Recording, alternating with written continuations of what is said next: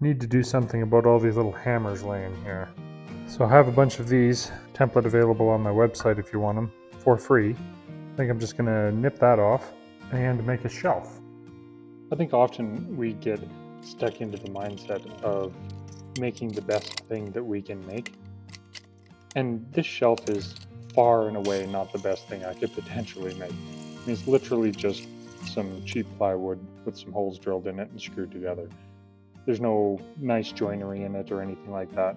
But if there's something that I've learned from my good friend Mr. Ed Johns of buttjoints.com, it doesn't have to be pretty. It just has to work.